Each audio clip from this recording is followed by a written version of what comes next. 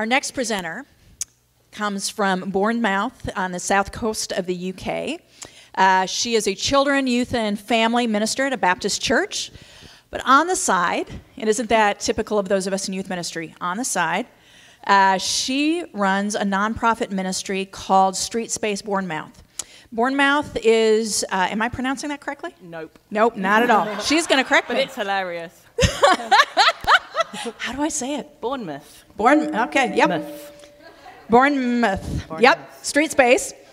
It is the 5th largest LGBT community in the UK. And Gemma she does ministry there. She knows the community well. And I'm eager to hear her talk about that, but I'm also eager to hear her talk about what it means to be a cupcake anarchist, which is another part of her bio. So let's welcome Gemma.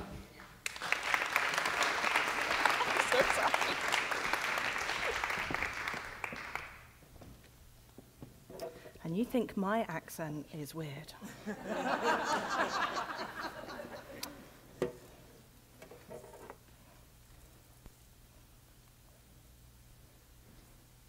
As an evangelical youth worker, I am passionate about seeing young people encounter the fullness that Jesus has to offer them. My heart's desire is to see young people not just connect with God when they're teenagers, but to see that thriving continue throughout their life. It's my job to equip them, to enable them to actually live this out. But friends, the sad reality is that for many of our teenagers, surviving is a nightmare. And thriving is a dream that many dare not dream. The reality for being a teenager is that depression, self-harm, bullying, and suicide rates are high, regardless of your gender identity, your sexuality, or any of those other factors that we like to give a letter to. In the UK, the statistics say that 6% of 16 to 26-year-olds have attempted suicide. So mainstream teenagers, 6%. Those stats jump to 48% of the same age bracket if the person identifies as transgender. They're 25% if the person identifies as LGBT. And I'm not talking about having suicidal thoughts. This is attempted suicide. So as we said, I'm not from round here. I live in a little place called Bournemouth, which if you look at the UK and you see London, that's what most of you think is the whole of the UK. There are other parts. You follow London down and just to the left, and right before you fall off is where I live. This is my beach.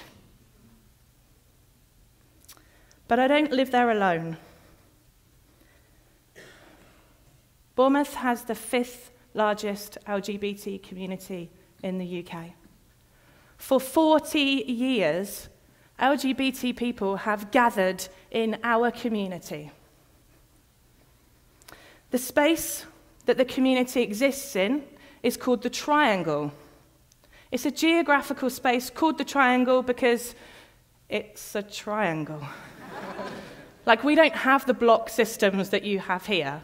Our roads wiggle and turn, and in this community, it is a geographical triangle with an open space in the middle that is kind of created for community.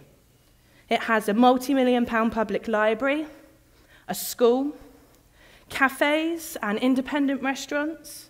It's got nightclubs and barbers. It's got a fancy dress shop. It's got a beautiful nail salon. It's even got a Starbucks. It's pretty much like every other community in the UK, and probably not too different from your communities over here. But for decades, the evangelical church has had very little to do with it. In fact, 11 years ago, a group of evangelical Christians came to town for the weekend on a crusade. They wanted to publicly preach and teach in our community, turn or burn messages. And so our Metropolitan Community Church leader gathered our LGBT community, took them to another space, and had a party. I just want you to hold that thought. We removed our community from their community and took them to a third space to stop them, to save them, to protect them from Christians. 2004, friends. We're not talking decades ago. We're talking just one. A game-changing weekend. We don't know whether many people turned, repented, and were baptized. In fact, probably not, because I'm sure if they did, we would know about it. But what we do know is that this was a game changer. It meant that the doors to our evangelical churches for this community were shut, were bolted, and were locked. A favourite quote that people often use when talking about our community is, well, we got to love the sinner and hate the sin. The irony is that that's not even the real quote. That's a Gandhi adaptation of a quote by St. Augustine, which actually works out as, with love for mankind and hatred for sins. And so what happens in our community when people hear this is that they don't hear love, they hear hate, sin, sinner. Three things that strike at them. One of my friends was really honest with me. She said, Gemma, I need to call you out on some things. She said, you're a pastor of an evangelical church. I love you, but friend, you sin.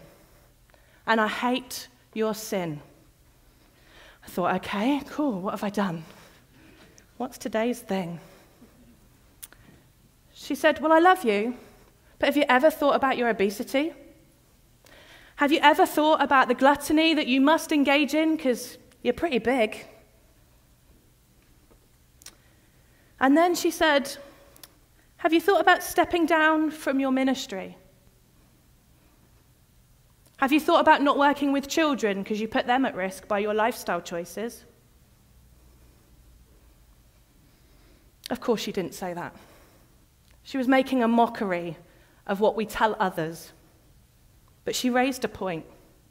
See, whatever way we dress it up, when we use those phrases, we don't really love.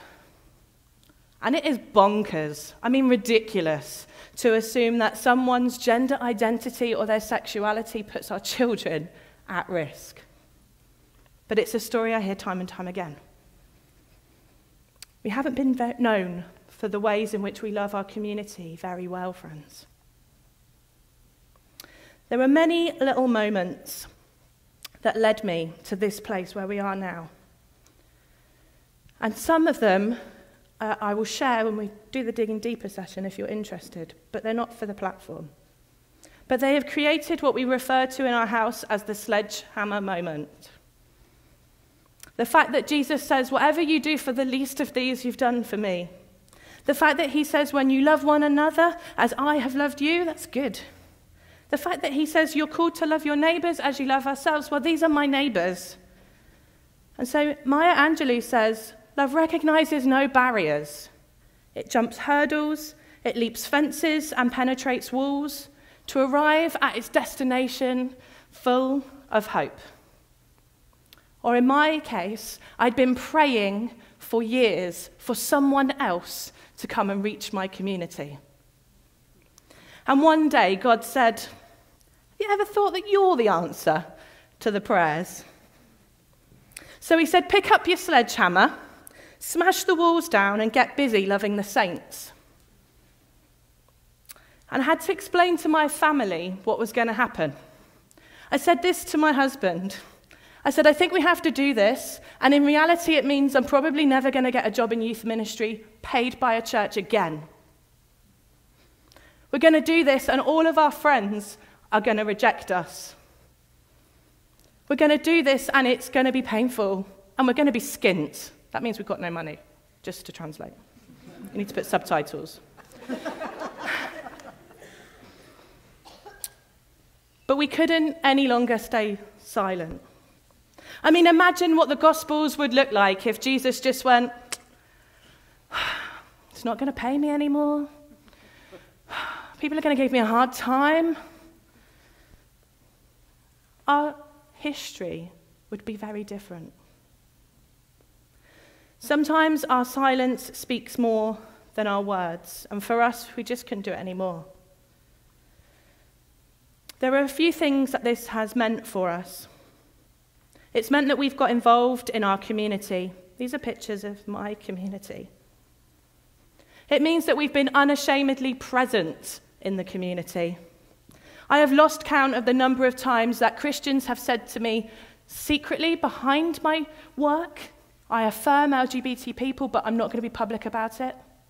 Or the number of ministers who I've known all my life have said, I would love to come with you when you do that thing, but I can't be seen in that place because it will affect my job. Come on, friends.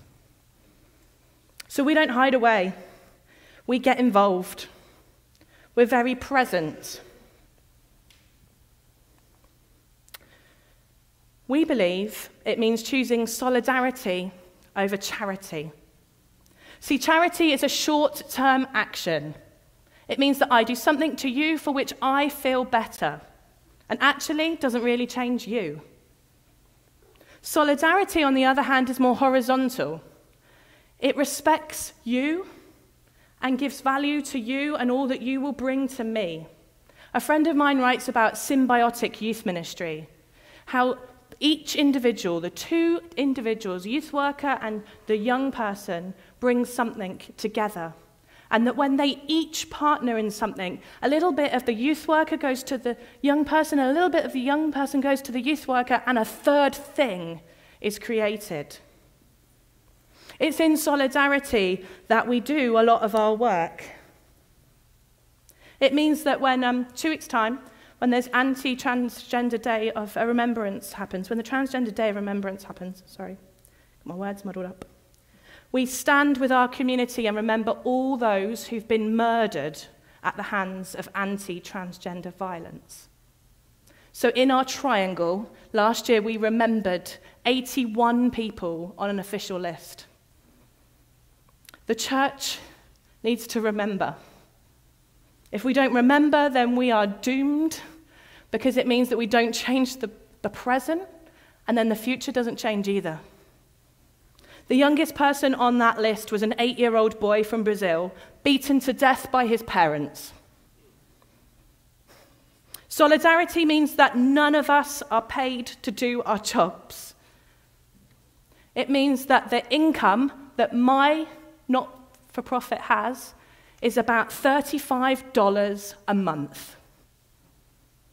See, we're not paid, it's a decision we've made, so that when we make friends with people, they can't say, you're here because you're paid to be our friend. Solidarity mixes it all up. And it means that when I wanted to go forward for my ordination training, and my church said they wouldn't fund me, it's my gay pride who have paid my fees. We talked a little bit about cupcake anarchy. Anarchy is a bad word usually, but the root of it isn't. It's just to disrupt, to overthrow, to overturn. And people are forever asking me, how did you make friends in your community? Well, we made friends with cupcakes. I mean, not, rubbish ones. I mean, really good cupcakes. See, it's really hard for someone to ignore you when you're giving them really good cake. I'm honest. This is honest. It costs hardly anything. But I rocked up in the community and gave everybody cupcakes. I went to sex shops and said, God's told me to give you a cupcake. And they thought I was a little bit bonkers, but when they ate the cupcake, within half an hour, without fail, I would get a text message saying, thanks for the cupcake, when can you come back? It disrupts and it challenges. We write love letters on Valentine's Day because we believe in celebration. We post these love letters in our community, string them up, because we believe that God has something to say to people, that he has to remind them that they have a worth and a value and that they are loved. We make pom-poms because we love to cheerlead for our community and to tell people how brilliant they are, but we can't always be with them. So tiny woolen pom-poms, it sounds bonkers, it's a little quirky. We give to them as a reminder that when we're not with them, they can be their own cheerleaders. But friends, our LGBT family are not Pokemon. We believe that this for us means refusing to sell their stories. As youth ministers, it is not for us to collect their stories and to stand on a platform and tell you them. They are not our stories. Some of us are afforded places of privilege, but usually when we tell you the story, they aim to break your heart. They're not our hurts to share. And they aim to convince you that we are successful. Sometimes we get things right. Sometimes we say the right thing at the right time and God is glorified. Praise the Lord. But most of what happens is we get it wrong. We upset people, we say the wrong things, and we distract people from God. But we don't want to pimp out the stories of others. And so you won't hear that from me. We believe in muddy puddles. Yesterday we were talking about what it means to be a peacemaker, and the difference between peacemaking and peacekeeping is a muddy puddle. It means getting dirty. Yeah, we know the Clobber verses. I've got a BA in applied theology, I've got an MA in theology, which has all been around those verses to work out what our Christian youth work response is to LGBT teens. But we know the other verses too. We know that we're called to love our community. We know that we're not called to point out specks when we've got whopping planks in our eyes. We know that we're called to love. See, in the muddy mess, there's a disconnect, but we stand in it. We're not afraid of it. It means that some of our friends can't stand with us. It means for me that I've been uninvited from my friends' christenings of their children because I've gone too far. Too far in rescuing a kid who's stuck on a bus when he knows that the bus behind him has someone who wants to get him, and I go to rescue them. To stand in the way, too far. Too far when I go into a gay bar and host a cocktails and carols event so that 150 people get to hear about the truth of Jesus incarnate, get to sing, get to celebrate. Too far. Too far when we tell our gay pride people that we are sorry for how the church has treated them and that Jesus loves them and we throw them a picnic. Well, if that's too far, then I'll stay in the muddy puddle. And you don't need to join me, but maybe you want to. So friends, do you believe in celebration? Do you believe in solidarity? Do you believe in not selling the stories of others to get a place of platform, but in sitting, if need be, in a dirty, smelly, muddy puddle? I hope you do.